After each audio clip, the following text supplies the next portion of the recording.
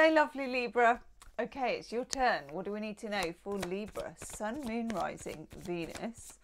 Thank you for all your comments in the last reading when I asked you whether Librans were particularly tidy, because I just met a Libran and she was so beautifully tidy that I just had a hunch. So I put it out there to you, and I would say roughly 90% response was yes, if not 95. If not 99, it was just like tidy to the point of OCD, to the scale of tidy, but everybody was tidy. So that's really interesting. If you have any more thoughts on that and Libran tidiness, do let me know. I'm going to take a couple of overall energy cards. Oh my God, those are exciting. I'm using the Lightseers Tarot, which I always find exciting. You get, first of all, the Knight of Cups, which is a very nice card to get. This is, I mean, talking about doing something bang tidy, okay? This is someone who turns up with a quite nice outfit on there, I think. Taking their hat off, you know, there's this certain sense of propriety about this that I rather like. And there's some lovely flowers. They're not garage flowers. They're not, you know, chrysanthemums that smell a little bit like cat wee or some weird hedge. They're a nicely put together bouquet. They've got a letter with a wax seal. They've got a beautiful horse in the background that almost looks like a unicorn. They've got a picnic going on here with some wine that's on ice. I mean, come on. Roll out the barrel. This is somebody good enough for you. Let's just go for it. Good enough for you. Now, that card comes up, and of course that normally represents Pisces, Cancer, Scorpio, water sign people, or people who are very thoughtful, emotionally attuned. Then we get this baby. I mean, I love this card. This is the Moon, Major Arcana.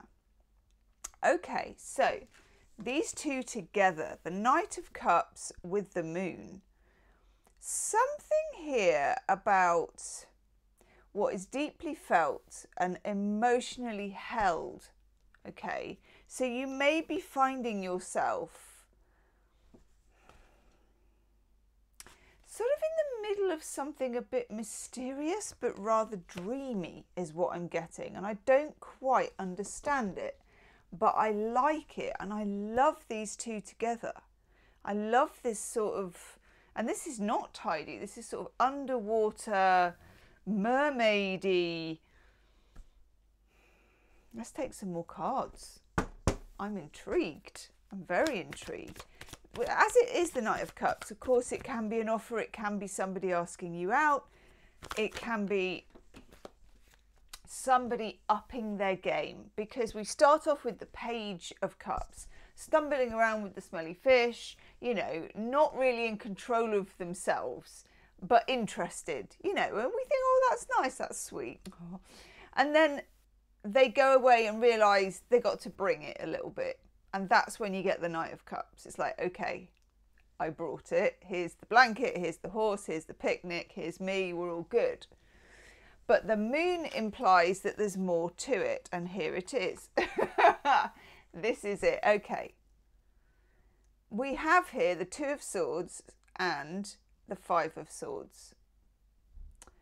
Two of Swords, you can see, and this has come up a little, sorry, that's Five of Swords. This has come up a bit for all signs, this Two of Swords. There's a feeling of something not moving, not kind of having legs. You know how you have this feeling of mermaid and fish and being underwater and feeling sloshing around and a sense of sort of mystery and moon and water and all that stuff. But what we don't have yet is a feeling that this can get up out of the water and actually make it on dry land. What I am sensing here is something to do with a relationship and to do with a reality of a relationship, and whether a relationship can move from feeling to fact is what I'm getting. I'm interested to see the Five of Swords, so you might be dealing with another air sign, Gemini, Libra, Aquarius. Five of Swords is when there's been moves in different directions. For example, you may have been intellectually bantering with somebody, a lot of text messages flying around, that kind of thing, and you don't know whether it's going to become something more solid. For some reason, the window is making a really awful noise, so apologies for that. I've got a really old house with rattly windows. The Five of Swords can also mean that there's a bit of a kind of a silent battle going on for something. Gosh, your cards are just like plopping out onto the floor. Hang on. Oh, love the Hermit. Nice. Okay. We get the Three of Pentacles, and if there was ever a card that says, can we make it on dry land? It is the Three of Pentacles. There's always some people cooperating with each other, making something, building something, doing something. Are we on the same page? Can we make this work? Can we get this together? Can we make this happen? In terms of your career and life purpose, it might also be as well that being Librans, you're very creative, and that you have a number of ideas in the air, or things that you want to do, or ambitions that are quite emotionally close to your heart. And you don't know, again, whether you can weave this into something that could be monetized or something that could have a structure. So when it comes to your work life, and many Librans have very beautiful homes, very good at interior design, any kind of sort of harmony-based art things. So I'm just putting some hand cream on. It feels as if in your work life, you want to know whether you can move closer to something that's closer to your heart, or do something or make something that can be tangible and touched and looked at and tasted and smelled. You know, that kind of, can I make what's in my head come out on the page, on the canvas, in the collection, whatever, you know, in my creative endeavours, whatever they may be. For those of you who may be in a job where you're paying the bills, but it's not lighting up your heart, it's not making you feel that you are being able to sort of express yourself, you may well start looking for something more meaningful, okay? While at the same time maintaining the balance that we've all got to pay the gas bill or whatever it is. Then you get two majors, rather nice as well. You get the Hermit, and I particularly like this Hermit. I think it's really, really beautiful. So you get the Hermit card, Major Arcana, and you get the Empress card. Okay. Hermit and the Empress. There's a lot of yin energy and there's a lot of lunar energy. Pay attention to full moons. Whether it's full moon eclipses, because we're in eclipse season, or whether it's full moon that comes every month. That is a good time for you to exercise it or make a move. Whether this is in a love relationship, and we'll have a look at your love life now at the bottom, or whether this is to do with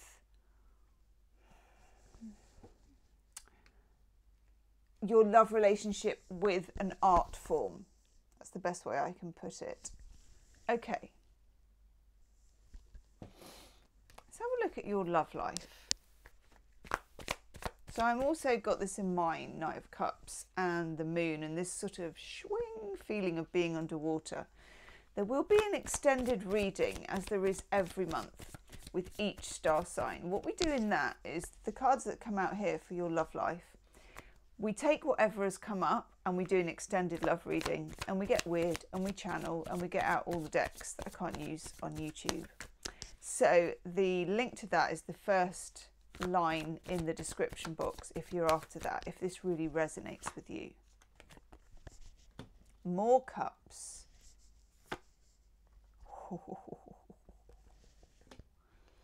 Hello, who's this? This chap, I don't know if I told you this, if you watch the dailies, do subscribe, by the way, if you want to get the dailies. This chap, I came up so many times one month in my readings that my iPhone made him a profile picture of people you contact often, and he popped up like as a person on my phone. I was like, I don't know if that's like really cool or really, really sad, but anyway, this is a bit more melancholic. So we've got the 5 of Cups coming in, and the 5 of Cups, let me just lift this card up because I can't seem to get my camera to behave properly. 5 of Cups is a card of letting go of something emotionally, letting go of someone, making some kind of peace with the past, some kind of goodbye almost, but not a very straightforward one. Then we have the Devil underneath the Moon. The Devil, I'm going to take another card to go with it as well. The Devil is very tempting and can be about toxic things, but it can also be about sort of human heat and, yeah, okay. We get the Emperor for the Devil. Whew. This is hot stuff. Okay. Somebody has or is going to make it clear that they want you. And you can, you know, think of that in the many different ways you can want a person, because it's got to be PG here on YouTube. So somebody is not afraid to step up and claim here. They want you in some way. This could be some, because it's like almost, if you look at this 1, 2, 3, 4 here, okay, and this is very, very divine masculine, very yang, very I'm here for this, I'm up front, I'm saying what I want. So this is inviting energy, this is yang energy. It's obviously very tempting energy. Okay, this is tempting, this is exciting. It's quite carnal when you get the Devil, is what I'm trying to say. There is this feeling of physicality, carnality. And then the Emperor associated normally with Aries, or the first sign of the zodiac, because the Emperor is somebody who knows what they want. So I know what I want, I'm here for this, I want this, I want you. Interesting. The question for you that I'm getting, weirdly, is can we take this from the water to dry land? Can we? Because the water is the mermaid state, let's say. And that's the state of fantasy and feeling and no boundaries, and the moon and lunar energy and the Empress. And you are very much the divine feminine in this. And I've just noticed, and it's so amazing how many times I don't notice this. We've got the Empress and we've got the Emperor in the same reading. We've got the masculine energy and the feminine energy. Whenever these two show up together, I always miss it. And I don't know why. But I didn't. I've finally caught onto it. Okay. So you have masculine energy, you have the feminine energy. You are the sea and they are dry land, I think. Nice. Then we get your card, Justice. Justice is great because it's a card of balance. We've got the scales. You're able to balance the masculine and feminine energies. At some point here, this is going to be all about the masculine. So if it was about your career, let's say, it's all about the pursuit. It's all about finding something, targeting something, chasing this thing, getting it, goal-orientated behavior, okay? But that in itself won't be enough. You will need the divine feminine, the creativity, to be able to get others into it, to be able to transmit, to be able to express. In terms of your relationships, there's very much the pursuing here. We've got the Knight of Cups. We started off, pretty high on the scale, didn't we? Because the Knight of Cups has come in with the bottle of wine and all the nice clothes, and I'm laying out my blanket, and I'm sort of, he's setting his stall out, which we appreciate. And feminine energy is an appreciating energy. It's where you glow and grow because you appreciate this masculine gesture or the fact that somebody has done this, you know.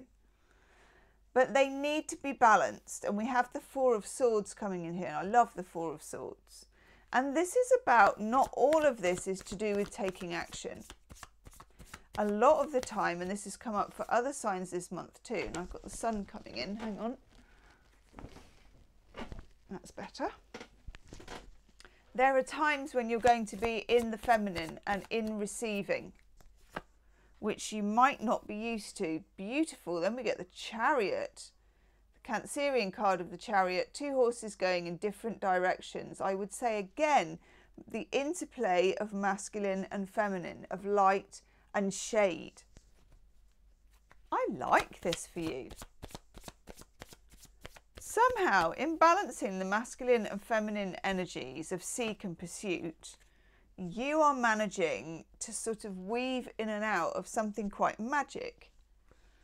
Then we get the Four of Cups. This is about keeping everything steady. There is a real need here because there could be an awful lot of excitement. Or if this is about a relationship, an awful lot of, I mean, come on, chemistry. It feels that way. It feels hot. It feels exciting. You don't want this to lose control, like with the Chariot, where there's two horses wanting to go in different directions. And if you keep those two horses going, you got this beautiful tension between masculine and feminine, and it's sort of creating sparks as it goes. If you go too far, one horse or the other, you're going to overturn. You know, you're going to overturn the Chariot. You're not going to get to your destination. Let me just take a couple more cards, because when there's the Devil card there, and here it is, we always have to wonder if there's something we need to know about, because we've got the Seven of Swords. Interesting. Again, whacking great full moon on that card. And the Seven of Wands, two sevens, right. This is the sort of side of things you need to be wary about. And this is whether this is in relationship, whether it's in career, whether it's in a relationship where you've just met somebody, or something where you know each other better than that. I'm trying to get this to focus. It feels like there is some element of this which is still not known, still a bit hidden, interestingly. And the Seven of Wands is about, and this is for you, it was Taurus last year, it's you this year. This is about your boundaries, very, very dynamically expressing your boundaries in the choices that you make around this person or this decision.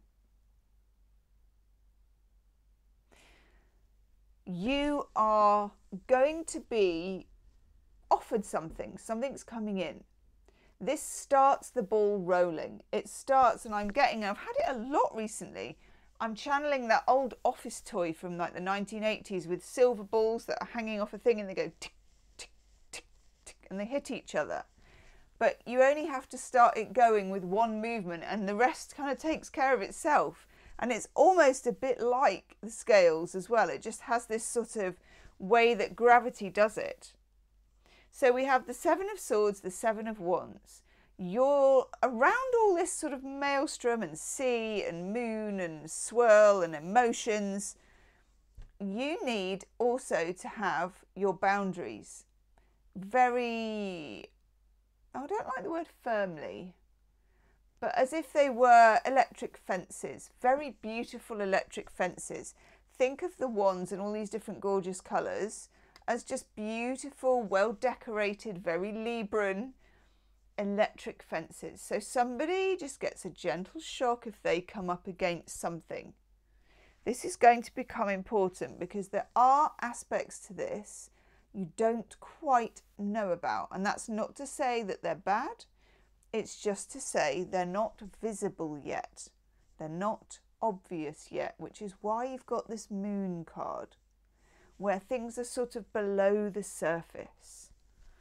In the extended reading, I'm going to look at a lot of these cards. I'm going to take different decks and clarify the Devil, the Moon, the Knight of Cups, the Seven of Swords, the Emperor, the Empress, and look at this dynamic more closely, and also look at the shadow side and what is buried, what is hidden, what is not known. That's the first link in the description box. Leave me a comment, let me know if you're tidy as well, and I'll see you on the other side. Namaste.